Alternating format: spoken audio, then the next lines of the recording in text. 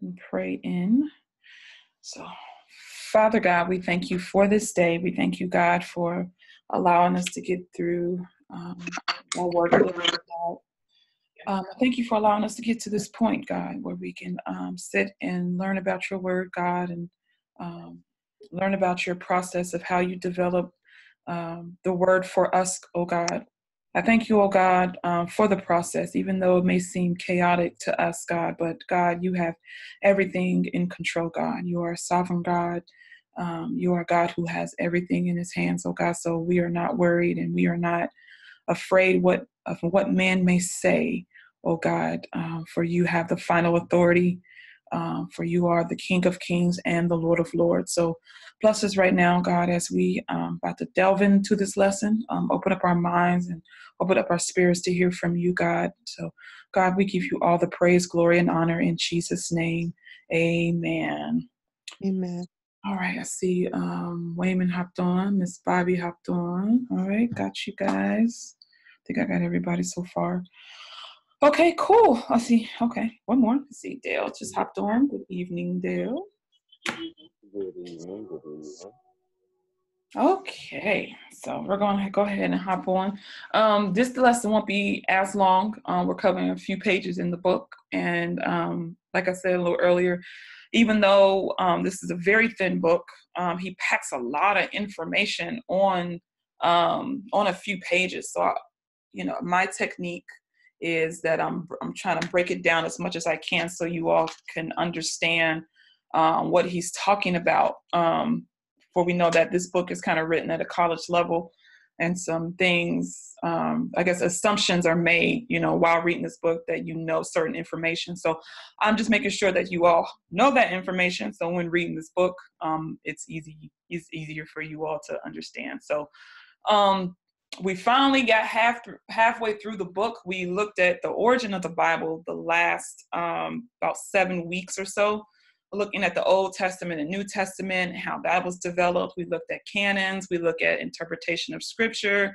We look at various versions of the Bible. We looked at different English translations of the Bible as well. And we looked at the chart of various English versions, and we talked about some of the versions. And I didn't give you my personal opinion on what version is best for you, but I did give you a chart to look at. Certain books, or they translate word from word. Some translate thought from thought. So you have to. I own a lot of them in different categories. So I really encourage you all just to grab a few of them.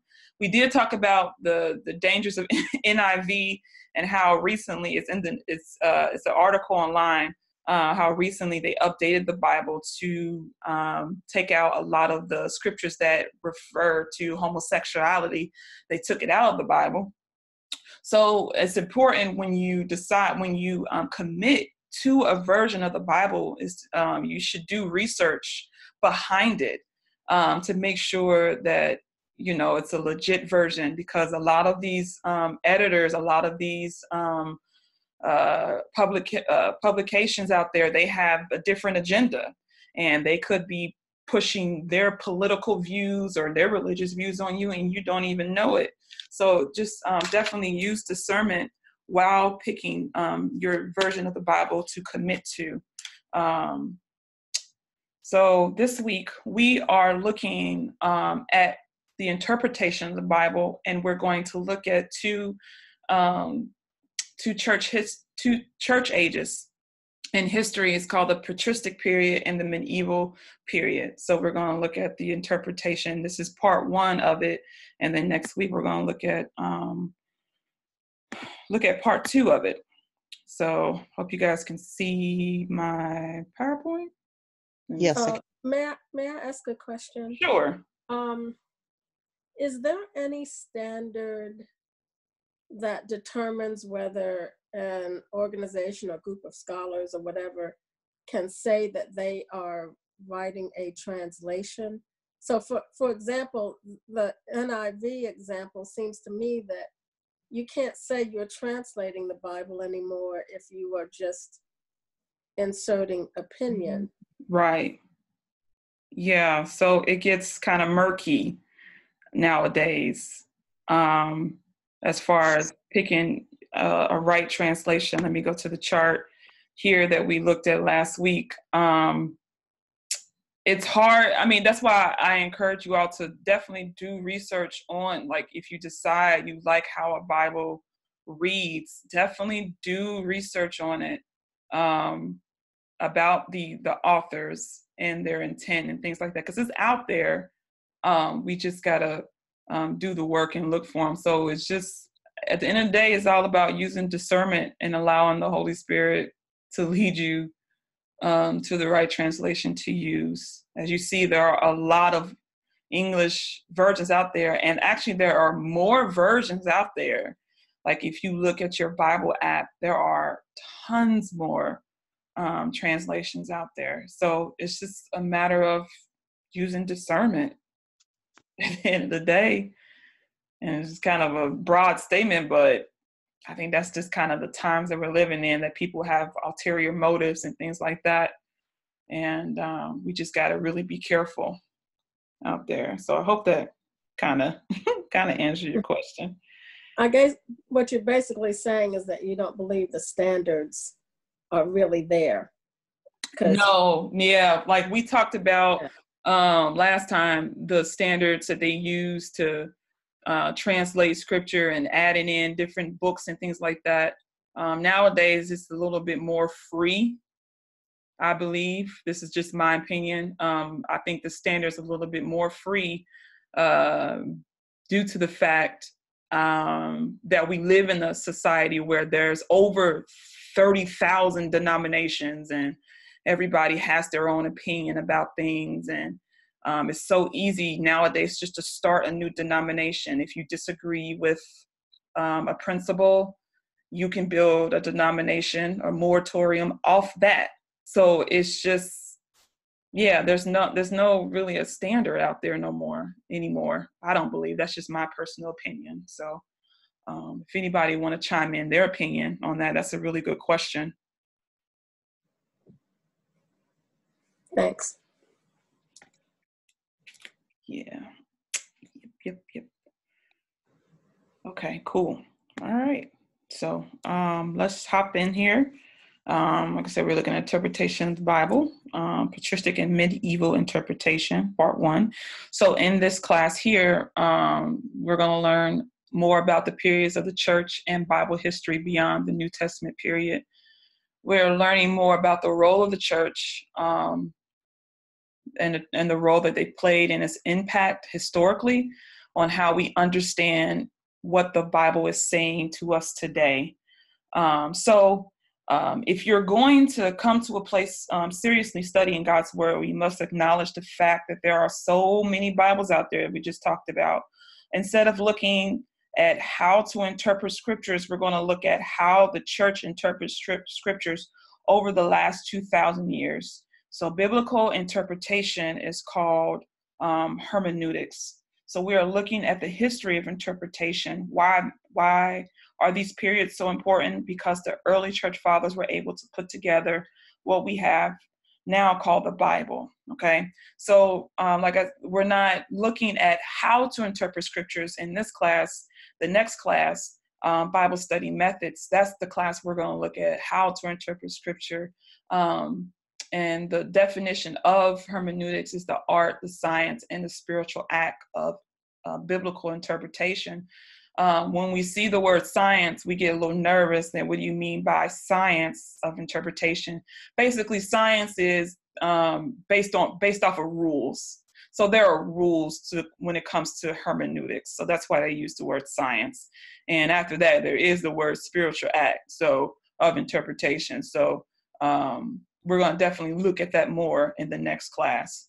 Okay, so in Matthew 28:19-20 says that, "Go therefore and make disciples of all nations, baptizing them in the name of the Father and the Son and the Holy Spirit, and teaching them to obey all that I have commanded you. And surely I will be with you always always to the very end of the age." So what is the end of the age? the end of the church age, that's what he's talking about, the end of the church age.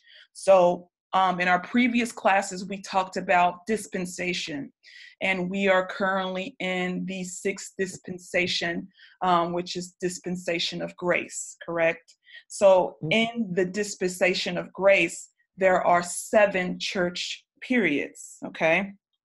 So we about to get deeper. We about to go a little deeper. So hold on to your britches. So in 7 church periods, you have the apostolic period. We talked about that a little bit. That's when the apostles were going out spreading the gospel in the land. Then you have the early church fathers. We talked about that. These are the followers of the apostles. They were responsible of basically canonizing the book and the Bible that we have. And also they were responsible of a lot of principles that we don't see in the Bible explicitly, but they talk about it, such as the Trinity. We talked about that on how they were responsible for developing the doctrine of Trinity. This class, we're looking at the patristic and medieval period. So this is between 200 and 750 and 750 to the 1500. Now these dates, they're rough estimates. People have different dates on when these periods started, but they're about around the same period or whatnot. Next is the Reformation period. I don't know if you ever heard of Martin Luther, not Martin Luther King, but Martin Luther, who was the founder of the Reformation movement, which really kind of sets us up to, where we are today. Next is the modern period, and then the postmodern. So we are in the postmodern period. So let me show you this chart here. This chart is in your Dropbox. As you see the top in black, the 7 church periods, right? So if you see in blue, the prophetic church periods, what we see in Revelation, they equate with the church periods, okay? So in Revelation 1 through 3, you'll see the introduction of the church periods and things like that: Ephesus, Smyrna, Pergamum, Thyatira, Sardis, Philadelphia, and Laodicea. You see those and they line up. Like I encourage you, I'm not going to go in depth this class and talking about how they line up, but I definitely encourage you all to read about the church periods in Revelation chapters 1 through 3. And how, the characteristic of each church. For example, we are in the 7th period, Laodicea, and is considered the lukewarm church. And it's looking at how, we say one thing, but we do another. We're outside, we claim that we're wealthy, but inside we're spiritually dead. And so it's important to really learn about the different periods. And as we go through the church periods, you'll be able to see how the prophetic church periods, how they line up together and things like that. So not this class, I'm not going to go in depth this class, but maybe a future class, we'll look at those particular church periods, but they're so important. They're so interesting to study. So Revelation 1 through 3 is where they talk about the church periods. Okay. Let's see here. Oh, yes. In this chart too, I don't know if you can see it. It's kind of small. It's a lot of words on there, but this chart is in your Dropbox as well. This kind of gives you a breakdown of the church history. Like I said, the dates are rough. So they have Pentecost on this chart starting at 33 AD. Some people believe that it started in 30 AD. And then you see in parentheses, they said, well, 29 is thought to be the most accurate date. So dates kind of fluctuate, but you can see the ballpark of certain events. Now on this chart here, you see the burgundy line that's going across. That represents the Holy Catholic Apostolic Church. And you remember the word Catholic means universal church. That means just one church. So technically we are a Catholic church, one body, universal church. Catholic is a Greek word that means one. And so you see how it could kind of go straight through.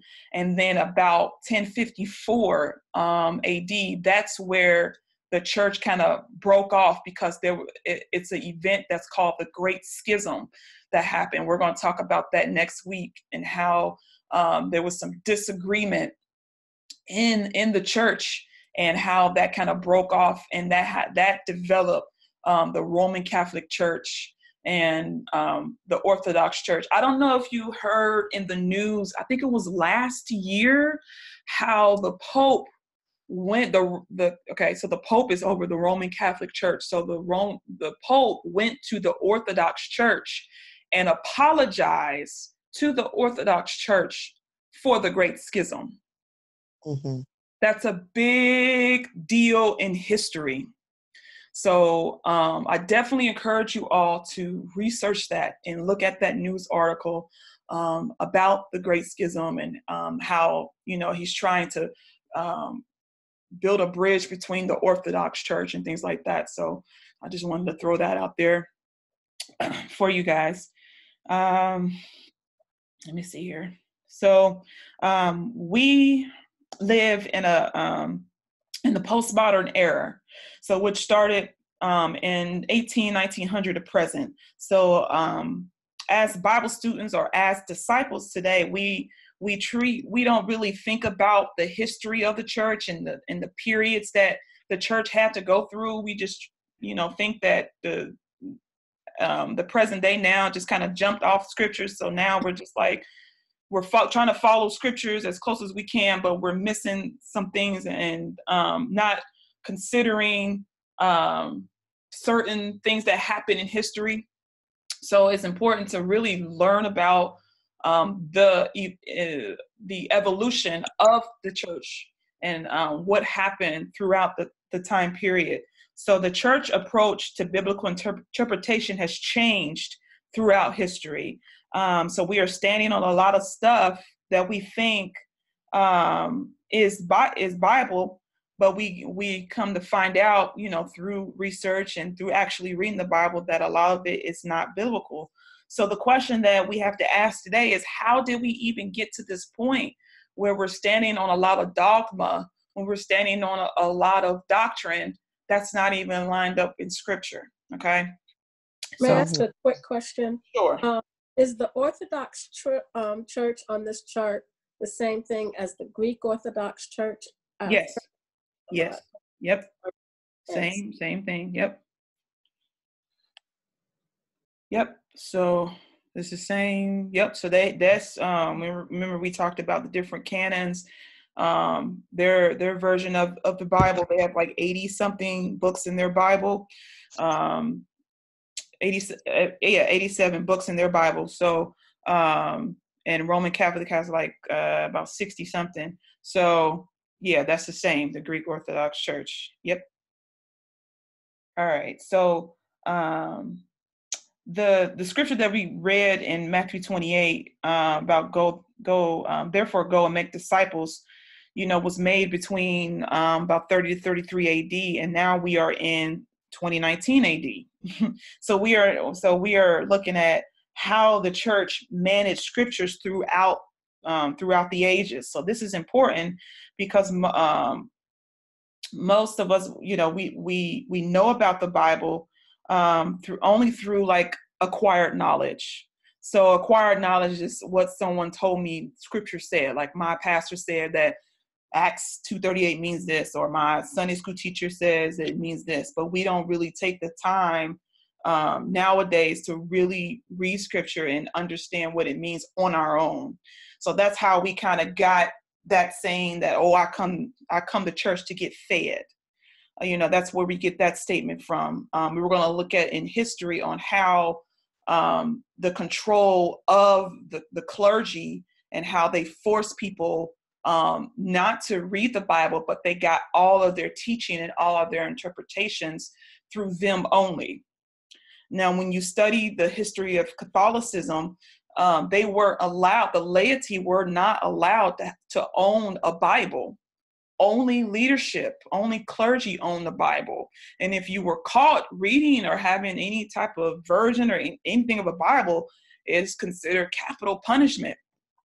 So it's only like, I think the last 100 years that the Catholics were allowed, the laity were allowed to read the Bible. Last few 100 years, I believe, that they were allowed to read the Bible. Okay. So we're looking at the text of interpretation. So this textbook that we are studying out of is divided to two major sections. We talked about that, the origin of the Bible and the history of interpretation. So we are about to study the history of biblical interpretation. It is one thing to preserve what God said through human vessels originally, but the task of understanding what he meant, or what God meant originally, and what he means today is a whole different manner. So the church has a responsibility to interpret scriptures with the aid of the Holy Spirit. But the problem is that we're interpreting without training. So many people feel they do not have the right to interpret scripture, and it's up to the pastor to interpret the scriptures for us. But that is not so. Most of us have learned the Bible through, like I said, acquired knowledge, whether it was a preacher or a teacher telling us what the Bible means. Most of our learning has come through acquired knowledge. So it is not common that many Bible students find themselves in uncomfortable territory when it comes to biblical interpretation. So I believe one situation is generally responsible for this uneasiness among God's people today when it comes to biblical interpretation. Coming out of a millennia or more of Catholicism, let me make sure. Coming out of millennia or more of a Catholicism, even Protestant denominations have maintained the idea of two classes of believers in church, clergy and laity. And we still have that issue today. Clergy is totally separate from laity, congregation, and those terms are not even biblical. You can't find the word clergy, you can't find the word laity in scripture. And so we kind of exalt clergy. They're these holy men, holy women. We call them men of God, women of God, things like that. And we feel that they're so holy and right. And, you know, whatever they're saying to us, we take as gold rather than researching, rather than, you know, approaching them and questioning them about, you know, their teachings and things like that. So if you were caught trying to question the man of God, what they're saying, they would figure that you're being disrespectful and not respecting their teaching and things like that. I encourage you all put your phones and your devices on mute so we won't pick up any background sound that's going on. So this classification also carry with it the stigma that only the clergy church hierarchy, usually preachers, are responsible for biblical interpretation, while lay persons or non-preachers simply rely on the teaching of interpretation. Give me 1 second, you guys.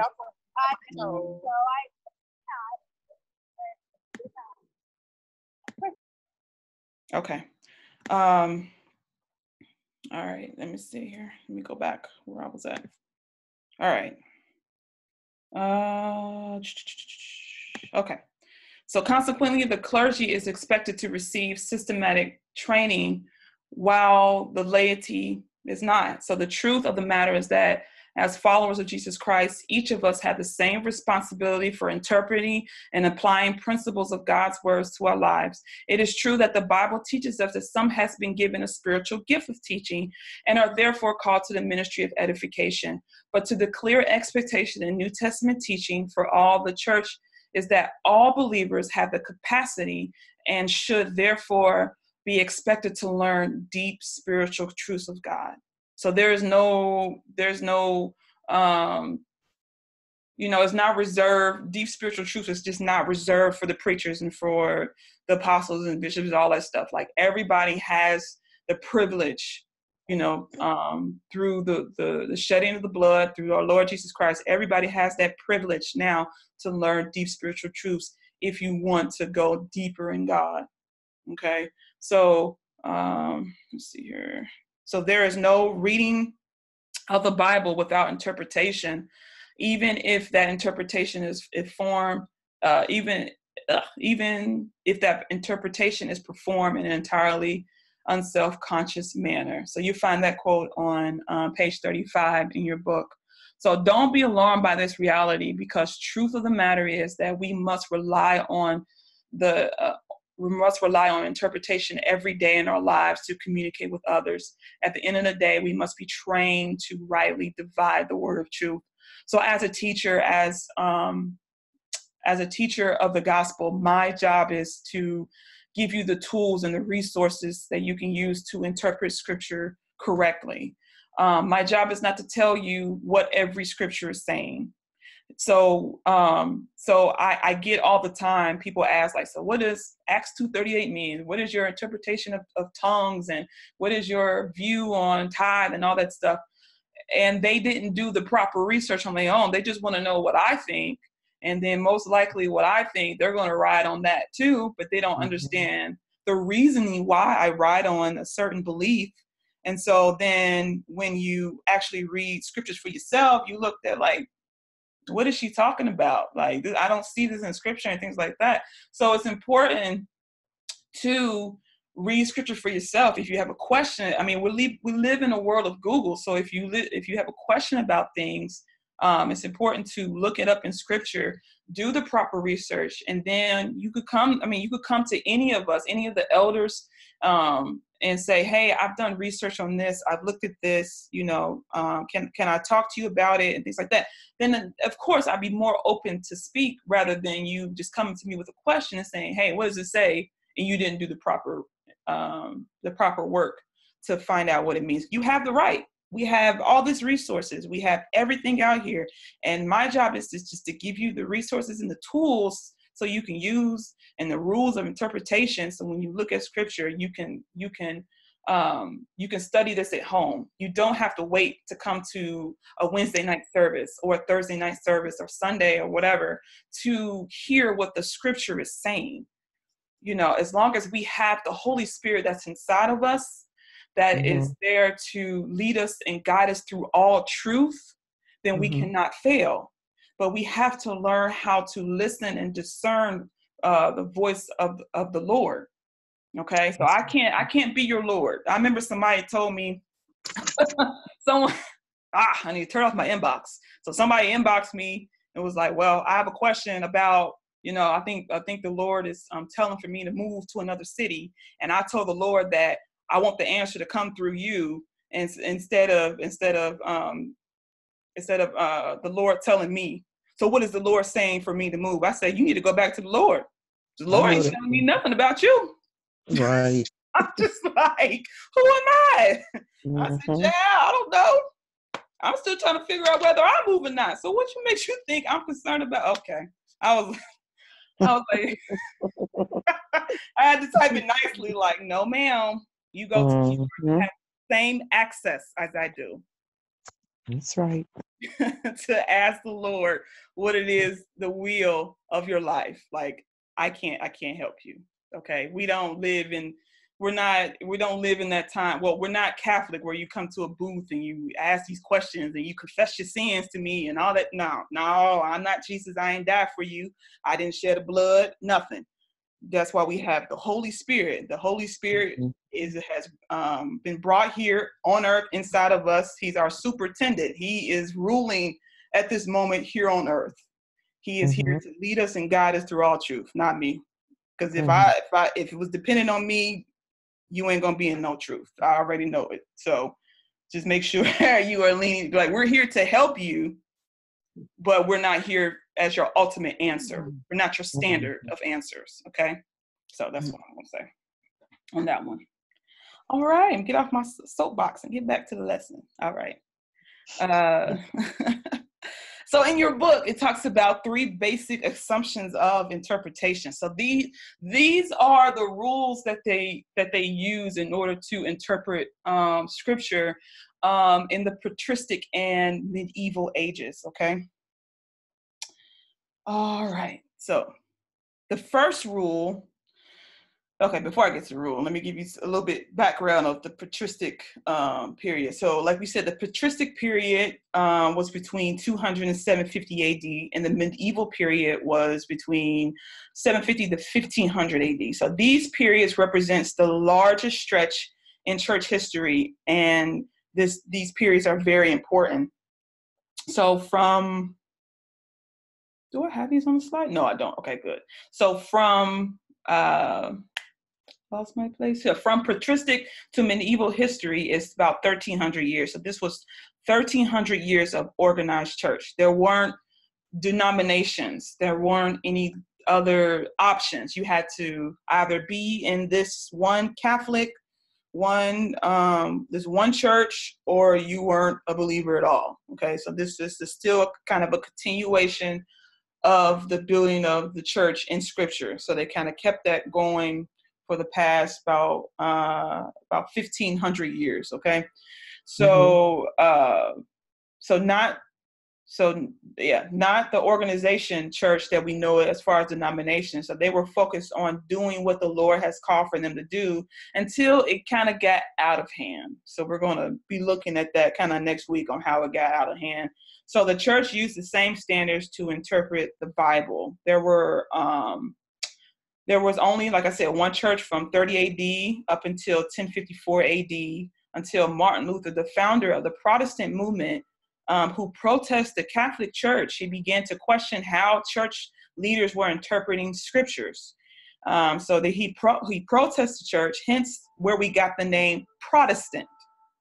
It is all about protesting what the Catholic Church was teaching the people. And you have to remember, when you do your research on Martin Luther, he was a bishop.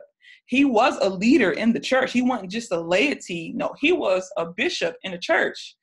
But something about how they were doing leadership didn't sit right with him. And he posed a question which kind of blew up. It went back to Rome. It went back, to the council, and it just kind of blew up from there. So we'll talk about that a little bit more next week. So it is important for us to understand the way that theologians approach the Bible today is much different than the ways that scholars did during the patristic and medieval periods. So this is primarily true because the three basic assumptions introduced in the previous lesson. So this is the first one. The first assumption is, so if you're trying to interpret scripture, these are the three rules that you must use. So there must be harmony between the message of the Old Testament and that of the New Testament. Okay, so you can read about that on page 38. So scripture contained messages about which its human authors were only dimly aware. Okay, so what in this sentence here, he was saying that those who wrote scripture, they didn't have the whole big picture like we have now. So we have the complete Bible. So we kind of have the whole picture of what's going on. But the authors that were writing scriptures, they did not have a picture of what was going on. So they only kind of knew in part of what was going on. So whatever you think the Bible is saying, it has to connect between the Old and New Testament. So there's no such thing as the God of the Old Testament and the God of the New Testament. In these time periods, no biblical interpretation would be considered sound if you did not connect the Old and New Testament, okay? Because there are connections. There's a whole lot of connections of the Old and New Testament. I don't know about you, but during my church history, or just coming up in church, we were really told not to really mind ourselves with the Old Testament, because they said, oh, it's law. So we're not under law anymore. So there's no reason why you need to be reading or studying the Old Testament, because it doesn't pertain to us. And in reality, yes, we're not under law, but a lot of those prophecies, a lot of those stories connect with the New Testament, and is still being fulfilled today. And so the next class, the Bible study methods, we're going to look at the levels of interpretation, and how, it's supposed to be. There's a contemporary interpretation, there's a messianic interpretation, and there's an end time interpretation. And so you have to, in order to understand the interpretations, you have to grab the Bible each part, you got to grab the old and new scripture and put it together. So we're going to look at that our next class.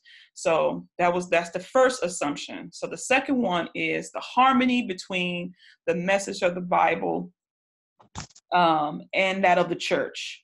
So when you look at that, you'd be like, okay, cool. Like, okay, it has to, what you think of scripture has to line on what the church is saying. But this right here, it means that Christians did not just believe in divine inspiration of scripture, they also believe in the divine establishment of the church. So during this time, they believe that the interpretation of scripture is only done by clergy.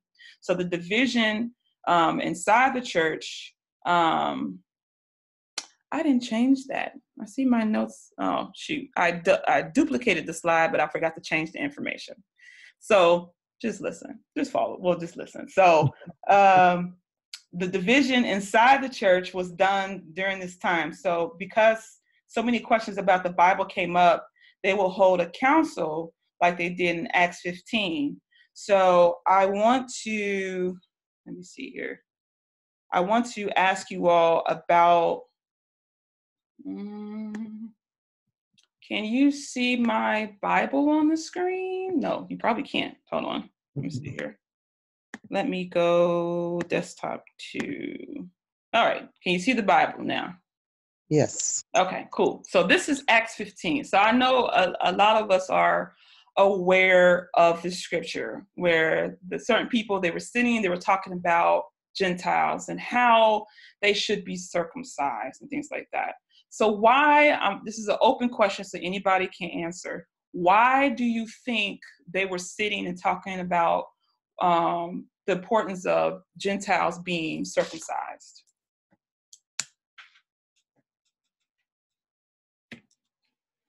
Because it was their custom.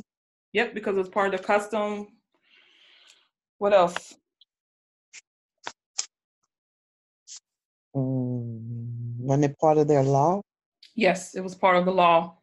It was definitely part of the law. And as a sign that they belong to God. Yes, it was a part of their sign that they belong to God. And then there's one more. So who is at this time in history, who is the head of the church?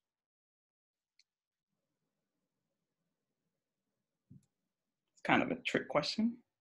Mm-hmm. Who is the head of the church at this time? Wasn't it the Jews?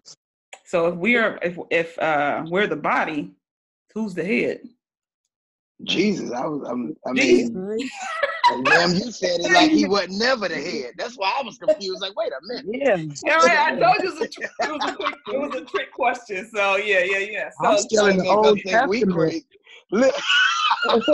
In the Old Testament, I'm like, with the circumcision. I'm like, wait, was there a church in the Old Testament? Wait, is this just Right. just Jews? I knew it. I was like, oh, these people about to bust a blood vessel trying to. According to your teaching, so because the church was not established yet. Right, but actually it was. It's Acts 15. No, we thought you were still in the Old Testament. Yeah. We were just talking about the Old Testament, so we thought we were still there. Right. Well, we're talking about Acts 15. So I said at this time, who is the head of the church? But you're talking about circumcision, and that's what made me think. We went back to when it was established. So we was look at everybody trying to explain their I mean, it's all good. I knew it when I wrote the question down. I said, "Oh, this is gonna be fun." So okay, we with you now. We're with you. So because Jesus is the head of the church, their thinking is, well, what Jesus have done, everybody should do. So Jesus was a Jew, and he was circumcised. So therefore, everybody should be circumcised. But then Paul came in and he said what? What did he say to them? Talked about circumcision of the heart. Right. He's saying, that's not the way to get to God. Yeah. Oh, yes. You know, that was the old way. That was the old covenant. That was the old way to get to Christ, to get to God, is through, you know, these laws, circumcision and all this stuff. He was saying, no, the only way, in verse 11, he said, we believe it is through the grace of our Lord Jesus that we are saved, just as they are. Boom, right there. Amen. And the whole assembly, they became silent. They was like, what? And then he goes, you know, he gives this, the words of the prophets. And then he said, it is my judgment, therefore, that we should not make it difficult for the Gentiles who are turning to God. Instead, we should write to them, telling them to abstain from food and all that stuff. So he came in and he changed. He didn't really change the standard. He is actually part of God's progressive plan of salvation. And they didn't understand that the law was fulfilled and they're no longer under it. So Paul's job was to teach them, hey, under grace, if they believe in the Lord Jesus Christ, then they belong to God. Amen. Yep. So my point here is that they develop a council because they had a question about scripture. They're like, you know, if scripture is saying, and at this time, scripture to them was just the Old Testament. They didn't have any of the New Testament because it was still being written. So they, you know, they're sitting there, they're discussing scripture, and a council was developed at this time called the Council of Jerusalem.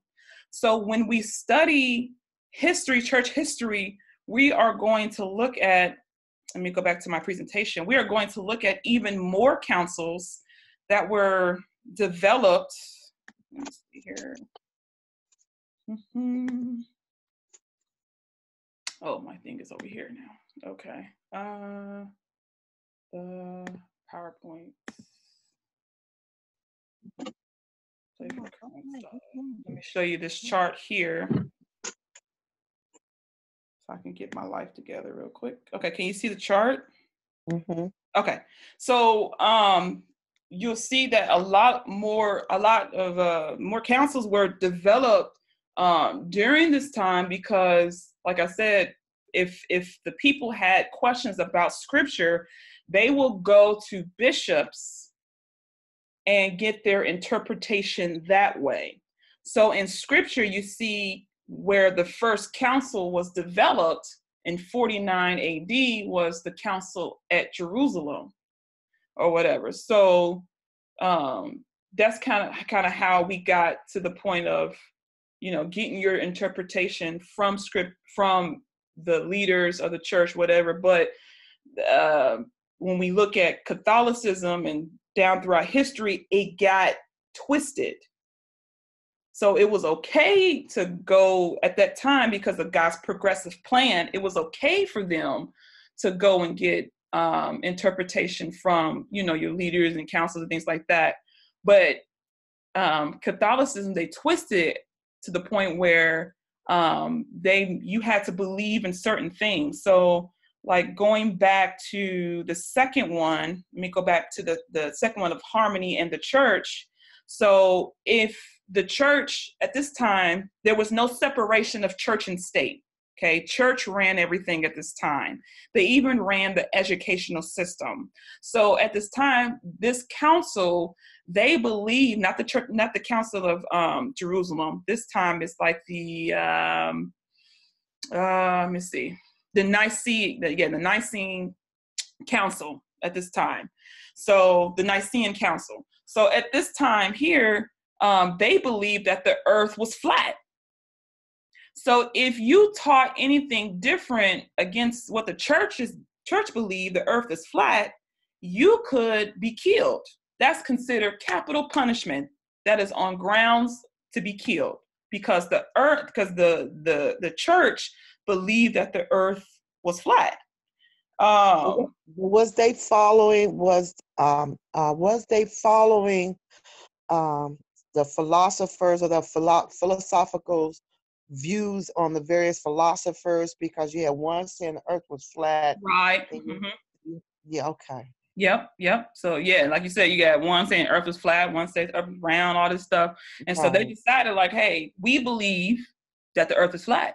So therefore, in your schools and your teaching, you better be teaching about the Earth is flat and things like And that. this is why I watch a lot of things on, um, uh, like I watch a lot of the science stuff, Yeah, planets and all that.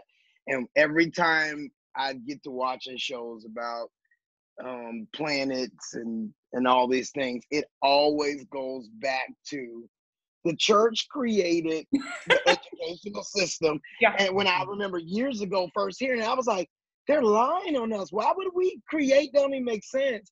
And then as I go on and I keep hearing it, and I'm like, and this is why and we're the church today, but this is why we get a bad rep mm-hmm. for even how they did things back then, because it's like, and that's how they get, and for the Christians, it Yeah, was your church that established this. And I'm like, oh my God, like we yeah, can't win. yeah. Yeah. Yeah, so now you see why kind of, the quote unquote Christians, we get blamed for everything. Well, I'm using the word Christian like loosely or whatever.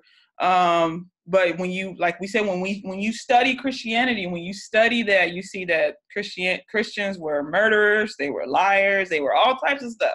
They were not the church.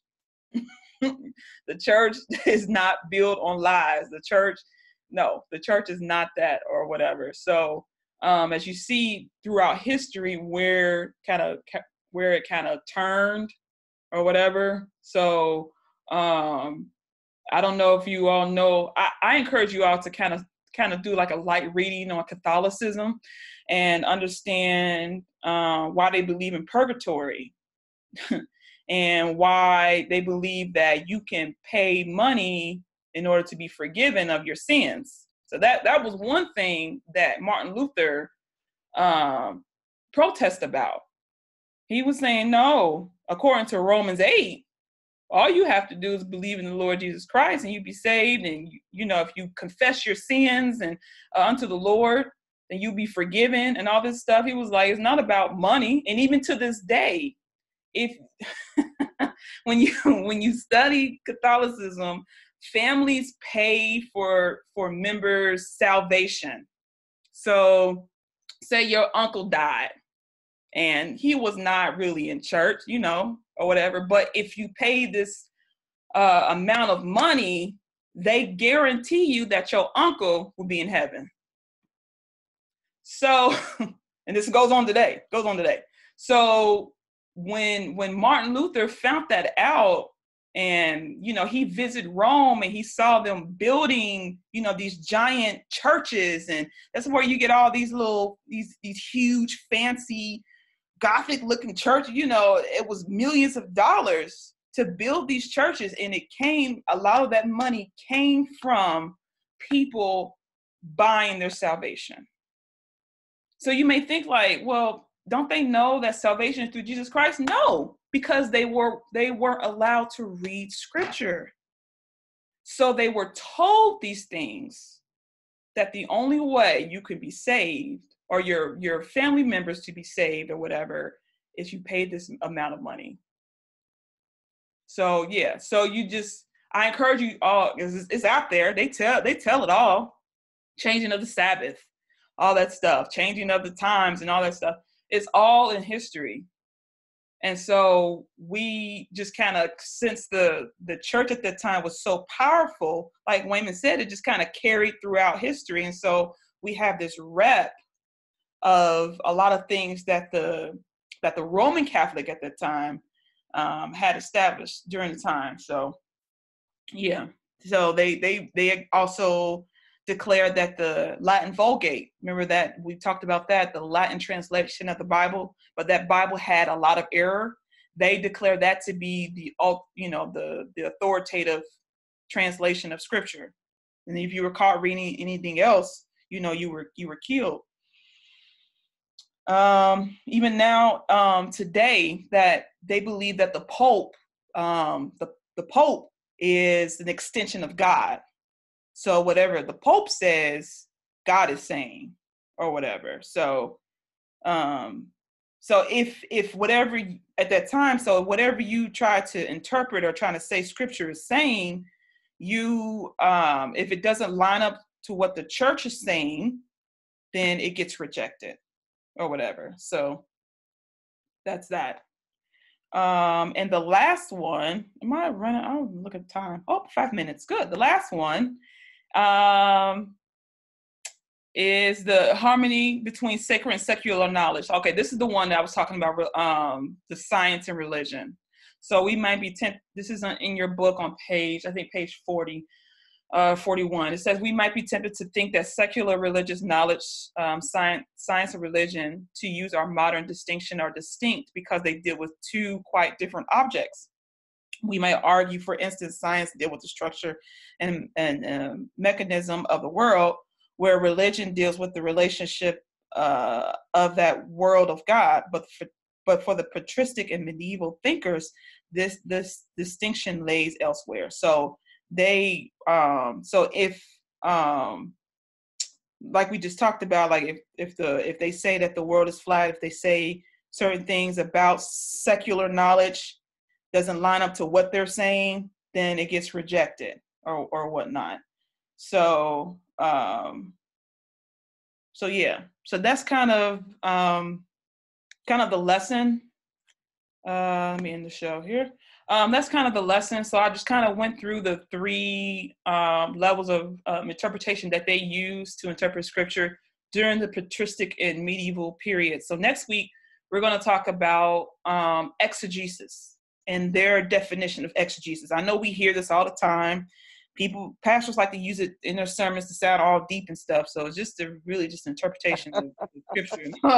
You hear it a lot. You be like, "Oh, I'm exegeting scripture," and all that. Oh yes, and then don't even be doing it. Right, and they never had proper training on how to exegete the scripture.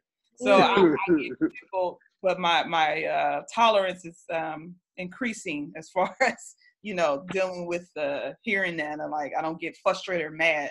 I just be like, oh, okay, bless you. So you sound nice. All right, sounds nice. Got the rhyme right, but it's all wrong. But yeah, so we're gonna look at that, and then we're gonna continue to look, throughout history on their interpretation and how we got to where we are today. So, any questions or comments or aha moments? I didn't know this, or I just want to be right before the Lord. Listen. I don't want to go before him and he'd be like, you led my people astray, because woe to him who scattered the sheep. I don't want to be the woe to the me. Listen, okay, that's all I'm saying. I was praying one day and I was like, Lord, I understand why the judgment for a teacher is so high. Amen. And I'm like, Lord, you can take this call. I don't want this. Like, no, because everything I say is gonna be held accountable. And even with us, anything that we're teaching one another, we're gonna be held accountable for. Yep. Mm-hmm. Yeah. So I just want to be right before the Lord. So pray my strength. Pray my otaba. Pray down in my soul. No, Lord, I'm like, Lord, if I'm wrong, just let me know. I won't even be. Please tell me. Fix I won't be mad. I won't be in my feelings. If I'm wrong, shut me up. Like, yeah. Well, one thing about it is that when your heart is in the right place, what you're trying to do is to do what God has called you to do, and do it from a sincere heart, not to trick no one, not to manipulate or deceive anyone. Even in the throes of a mistake, he is so merciful, so full of grace, that when you're trying to do right, hey, you just overseer, you okay? You're gonna be all right. Listen. Me and Elder Camillia often have the conversation of, who the Lord has given us so much grace. Like, I go back and listen. I go back and listen to some stuff, and I'm going, what? Like, wow. Okay, thank God for growth. You know what I mean? Yeah. Your heart was right, and we are all a work in progress. So we don't know it all. And even with what we do know, there's going to be that glimpse of getting something wrong, whether people know it or not. God who knows all things, but the bottom line is when you went to do the will of God from our heart to help God's people get set free. That's right. Yep. Right. And we have to remember that illumination is cumulative. There's levels to this thing. Yeah. One time you get a meaning of a scripture, then you look at the scripture again, the Lord show you something completely different or whatever, or layer on there or whatnot. So I encourage you all not to be discouraged when you are reading scripture and you may not get, how Wayman may get this interpretation of scripture and you looking at it like, I didn't see that or whatever. Don't be discouraged. Just keep digging. Yeah. Just keep learning scripture. Yeah. And so it will be, revealed to you when the Lord decides you are ready to be ready to handle that type of illumination. So that's where I had to learn. The Lord will reveal in His time. Amen. Certain interpretations of scripture and things like that. Because you could be at one level, but the Lord's like, no, I'm not ready for you to learn about this yet. So I'm going to let you learn it at this level. Then once you're ready, I'm going to reveal it some more. Like, it's just, right.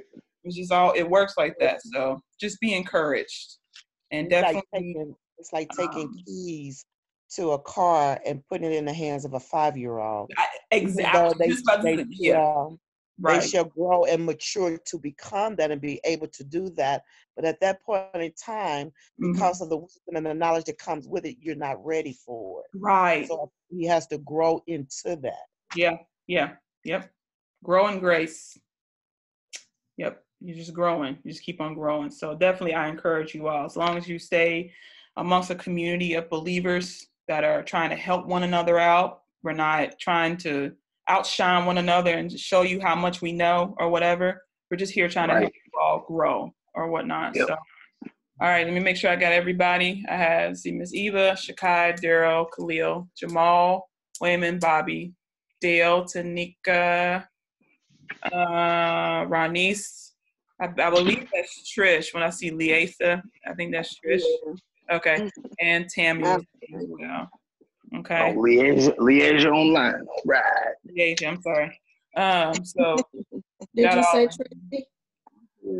Tell Lily I said hi. Tracy, yes. I thought I wrote. That's why I was like, why did I write Tanika's name twice? So I must have been trying to write Tracy and wrote Tanika's name twice. Okay, so yep, got everybody. So all right, I thank you all. I'm gonna pray out. Father God, we thank you for this day. Thank you for this class, oh God, that you're just allowing us to understand the whole process of interpretation, oh God, and that we won't make the same mistakes, oh God, that you will show us the way of how you want us to handle your scripture, oh God. We thank you for grace, oh God, throughout the years that we thought certain scriptures are supposed to be interpreted this way. But God, through your grace, you allowed us to progress. You allowed us, oh God, to continue to dig in your word, oh God, and show us the right way, Father. So God, I pray for each individual during their study time, during their quiet time, that the tools that we are given to them, God, will be used, oh God, to look at scripture and allow that word to just reign in their hearts, oh God. We thank you for the indwelling of the Holy Spirit that is here to coach us, that is here to lead us and guide us through all truth, oh God. Thank you, God, for allowing the Holy Spirit to be the superintendent of our lives right now, God. So God, we thank you and we give you all the praise, glory, and honor in Jesus' name. Amen. Amen. Amen. Thank you, you all. You guys have a good night. Have a good night. Thank you. Good night. Tomorrow. Morning.